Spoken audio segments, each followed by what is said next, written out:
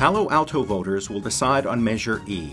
It would rezone 10 acres of Bixby Park to be used for the construction of a composting facility.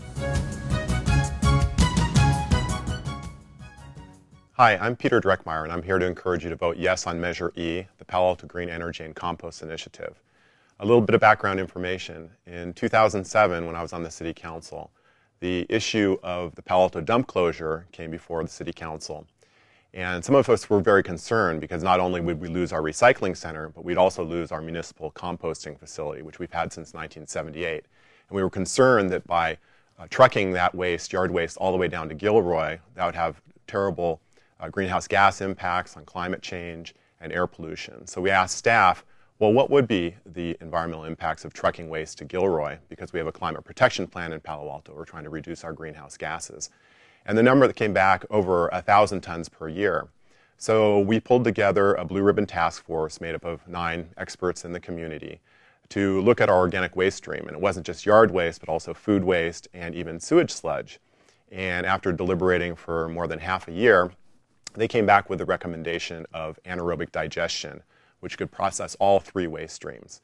And the way anaerobic digestion works is you have microorganisms in enclosed containers that break down organic waste and release biogas, which is methane, which is a renewable energy source.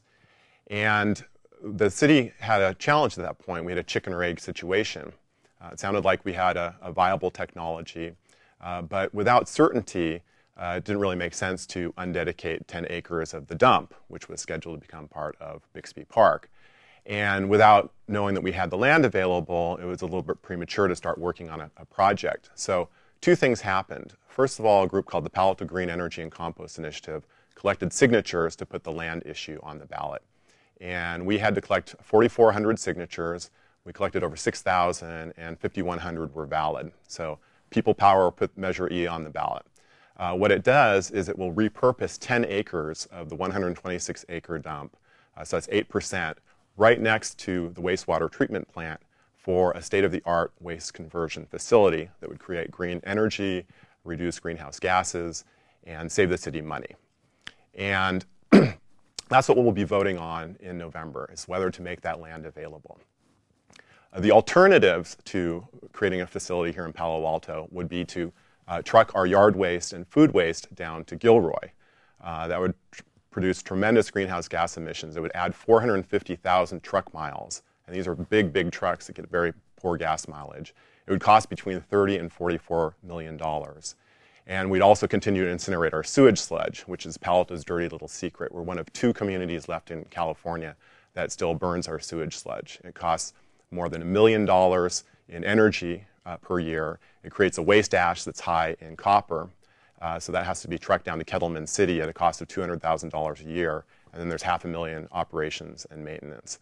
The second thing that happened is that the city commissioned a feasibility study to explore the different options. And it found that, yes, anaerobic digestion would reduce our greenhouse gas emissions by thousands of tons per year. It would produce enough renewable energy to power the equivalent of 1,400 homes in Palo Alto. And with the likely scenario that they felt, the financial scenario that they felt was most realistic, it would save about $18 million over 20 years. So the economics work, the environmental aspects of it work, and right now what we need to do is make the land available. The technology is not determined. There are a few different viable technologies available that will meet our community's needs and really put us at the forefront of environmental issues. In 1965, when the dump was dedicated to eventually become parkland, it was a very different world. Lyndon Johnson was president. The Vietnam War was just starting to heat up. The population of the planet was half of what it is today. And we didn't know about climate change. The biggest threat to humanity is climate change. And there's something we can do about it here in Palo Alto. So I encourage folks to vote yes on Measure E. It only provides options. It doesn't determine the technology. Once we've looked at all the different options and the finances of it, we'll do thorough environmental review. We're all environmentalists who are working on the Yes on E campaign. We care a lot about open spaces. We feel this is a really great trade-off for the community. It's tough economic times. This will save us money. The environment is such a pressing issue. Palo Altans are very green. We've been doing recycling and composting for a long time. let's not let that go away. That would be a step backwards. So please vote yes on Measure E. Hello, I'm Emily Renzel. Thank you for the opportunity to tell you why you should vote no on Measure E. Measure E is really about park undedication, removal of park protections from 10 acres of Bixby Park in the Palo Alto Baylands. We believe it's unwise to undedicate parkland when the potential use is unknown. Once parkland is gone, it is gone forever.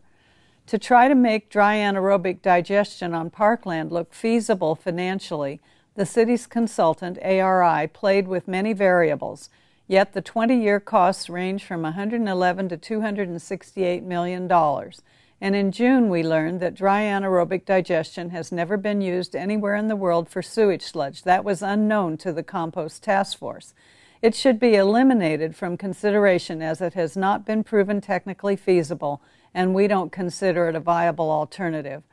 Proponents' favored options depend on 5 conditions to make them even vaguely comparable financially to Palo Alto's current regional plan.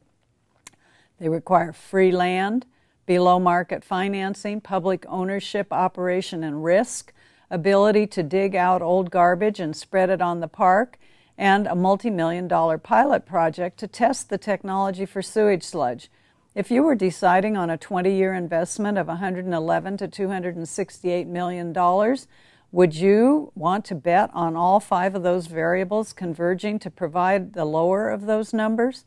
That's what proponents do. Dry anaerobic digestion technology has been used in Europe primarily to reduce the volume of garbage, not to make compost for people's food production. They use the digestate end product for landfill cover or incinerate it for energy. In Palo Alto, the end product must be marketed to landscapers. Farmers will not use compost from food waste or sewage sludge.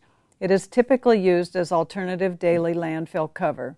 As for global warming, the maximum net carbon savings of this project is only 0.3% of Palo Alto's carbon emissions. Palo Alto's current regional plan for food scraps and yard trimmings is the most economical plan. It does not depend on magical numbers or assumptions. Palo Alto's ratepayers will not be subject to a multi-million-dollar gamble. This plan was recommended by the Palo Alto Zero Waste Task Force and adopted by the City Council. Combined with a new wet anaerobic digester at the sewage plant, it is the best plan. As for truck trips to Gilroy, once yard trimmings are left 6 miles away at the SMART station in Sunnyvale, only 2 to 3 trucks a day go from there to Gilroy, not thousands as proponents suggest. Similarly, the sewage incinerator is a false issue. The sewage plant incinerator will be replaced with wet anaerobic digestion in the next 10 years. Over 80% of the greenhouse gas savings will occur with that change. No parkland is required. You are being asked to undedicate parkland without any environmental review. If Measure E passes, there will be huge environmental impacts on Bixby Park. Using the 10-acre site will require digging up over 3.5 million cubic feet of old garbage from parts of the landfill and dumping it on the remaining 43 acres of park. This will require reopening the now closed landfill, recontouring the remaining 43 acres to meet state requirements, and rebuilding toxic collection systems. Costs not included in the ARI study, by the way. The 43 acres of park would remain closed for 10 years whether or not a digester is built. If the garbage has to be hauled to another landfill, the AD factory is totally infeasible. This is a very complex issue. We should not undedicate parkland without understanding all the facts. Trail systems will be impacted as well. Bixby Park's perimeter trail connects to loop trails within the park. Using the 10-acre part of the park for a digester cuts off that trail forever. The Around the Bay Trail, initiated by former Senator Byron Scher, who, by the way, endorses no on E, connects Bixby Park with other nearby parks. Removal of this 10 acres and fencing it off cuts off these important trail connections. Habitat and screen planting will also be lost. The proposed 10-acre site will wipe out all of the landscaping between the sewage plant and Bixby Park. This is the only habitat corridor between the bay and the Renzel wetlands and is currently used by gray foxes, a variety of local raptors, and smaller birds and mammals. There will be noise, odors, dust, and traffic if this facility is built. Massive doors will remain open for the constant truck traffic.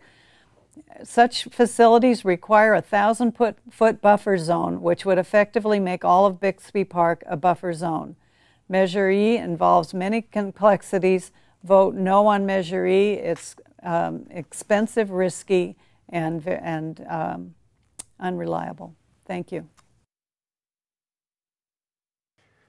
Well, I really wish this debate could be about facts and not scare tactics and misinformation. Someone asked me the other day if Karl Rove had moved to Palo Alto and started Swift Boat Veterans against composting. That's the level that we're getting from our opponents. For example, their information has pictures of pristine wetlands, suggesting that's where the site would be built. Not true. This is heavily impacted land. It's a former dump right next to the sewage treatment plant. It can never be converted back to wetlands. There will be no play structures there. Can't plant trees because that would break the seal of the landfill. Can't fly kites because there's an airport close by. They talk about no factory in a park. Well, this is a technology, anaerobic digestion, that uses microorganisms in enclosed vessels to break down waste into biogas. This is a process that's been around for billions of years. No smokestacks or anything that people associate with factories. On the economics, the feasibility study was very clear that there were two different possibilities for anaerobic digestion. There was a cluster of low bids and then a couple of high bids that had all sorts of bells and whistles. And staff said, it's not a range, it's either or. And the low-cost option is more than suitable for Palo Alto. So our opponents continue to use these high-cost options to try to scare people. The consultant looked at three financial scenarios. First one was what we favored. The third one was what they favored. And the middle one was what staff felt was most realistic. And what they found was that anaerobic digestion would likely save $18 million over 20 years. But after that, the savings increased dramatically. In year one, anaerobic digestion would cost $87 per ton, whereas their favored option would be $100 per ton. But in year 20, our option would be $53 per ton, and theirs would be $123 per ton. So you can see that the trend would be much more in favor of anaerobic digestion. Something that they will argue is that we need to pay market rate rent. So the idea is that the land could be used for anything, so what would the market rate be? And in fact, for a long time they were saying that once it's undedicated, it could be used for any purpose, office buildings, etc. The city attorney nipped that in the bud and said, no, the initiative clearly states this is for the exclusive purpose of waste conversion.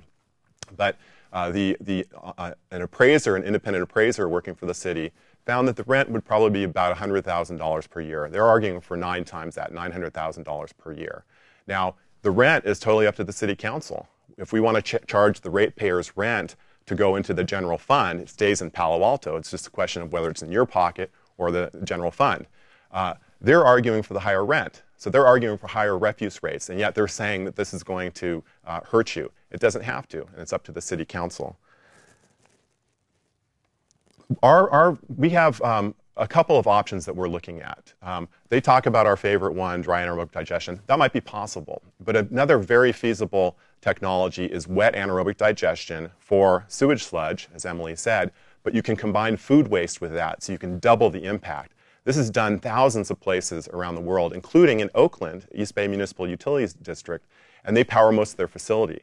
And when you combine food waste with sewage sludge, it actually boosts the energy production greater than the sum of the parts. And so here what we can do is process our food waste in Palo Alto. We own the energy, $1.5 million per year. We don't have to pay someone else to process it for us after trucking it to that location. So it really makes sense. Then with the digestate from this process, we could compost it aerobically with yard waste, and we handle all three waste streams. Now, when you think about our food and yard waste being trucked away to Gilroy, maybe food waste to San Jose eventually, here it's 40,000 tons per year of waste. That's enough waste to fill a football field the size of City Hall, 120 feet, all getting trucked away 53 miles to Gilroy, maybe a little closer to San Jose, producing tremendous greenhouse gas emissions. By retiring the incinerator, we're not only reducing greenhouse gases and saving money, but also air pollutants like mercury and chromium that can affect our health. Again, Measure E just makes the land available. It gives us options. If we vote no on Measure E, it's a done deal. We truck our stuff away. We're at the mercy of one vendor that handles all of the organic waste processing in Santa Clara County versus being independent. We've been independent with our utilities. We have some of the greenest energy and some of the cheapest energy. It was a great investment over 100 years ago. Now is the time to make another investment, one that will save us money and help protect the environment. Vote yes on Measure E. Visit our website at pagreenenergy.org. Thank you. I again urge you to vote no on Measure E. Mr. Dreckmeyer has talked about the signature collection, and I recognize that a large number of Palo Alto residents signed the petition to put this on the ballot. The literature that was distributed with that said nothing at all about park undedication. There was one small little caption on a photo that talked about repurposing the dump. Nobody was told they were asking to undedicate parkland. The city's trash hauler comes from Santa Clara every day with their trash trucks. Those roll up the highway, come here, collect the trash, and take it down to the SMART station in Sunnyvale. That's what they would do with our curbside compost as well. And those trips are being made whether the trucks are empty or full. So that's kind of a false issue there. The maximum savings per year, the net savings on carbon between the various alternatives being compared is 2,240 tons, not thousands of tons per year. I mean, well, 2,000 is thousands, but this park was dedicated at the time when we thought the landfill would close. And this was the 60s when people did a lot of horrible things like filling wetlands. And it's true, it's disturbed. And all of the landfills that were around the bay were disturbed. Still, there are many, many wonderful parks that people enjoy now that were former landfills, and ours could be the same. We're just unfortunately at the juncture where we haven't developed it yet. But Candlestick Point Recreation Area, Bedwell Bayfront Park, Ravenswood Park, Cooley Landing, Shoreline Park, Baylands Park in Sunnyvale, Berkeley Meadow and East Shore State Park are all parks that were made from landfills, and they're much beloved now and much used. It takes vision, and obviously our opponents don't have that vision. All they can think about is a dump. We have not been using scare tactics. We have been speaking our truth about what is the information that's available. This will be a factory. It's going to have moving equipment. It's going to have a grinder. It's going to have a generator that's going to have to burn the gas to make the electricity that has been so touted. And so it will be, for all intents and purposes, a factory.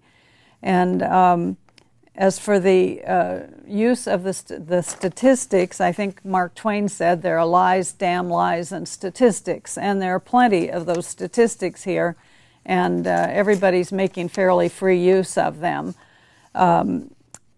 The East Bay mud that keeps being cited by the proponents of this is a special case that isn't comparable at all to what we have here. First of all, it's wet anaerobic digestion.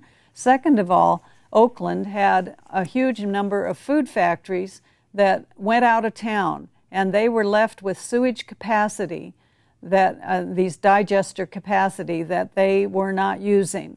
They import the material that they digest there from 50 miles away in Napa, probably with a few greenhouse gases. And then when they get done, the digest state is hauled 90 miles to be used as alternative daily cover at the Altamont landfill. So it's not comparable at all, and they already had a sunk capital cost. This is asking the taxpayers of Palo Alto and the ratepayers of Palo Alto, who know that all of our garbage rates and our electric and water rates have all gone up and up and up, to take a gamble, a many millions of dollar gamble on a new technology that has never before been used anywhere in the world for sewage sludge, and to try to impose this on parkland causing tremendous difficulty to the parks. We will never have the same open space pastoral park that has been contemplated for many years and would become a reality without Measure E. Please vote no on Measure E. It's risky, it's expensive, and it's misleading.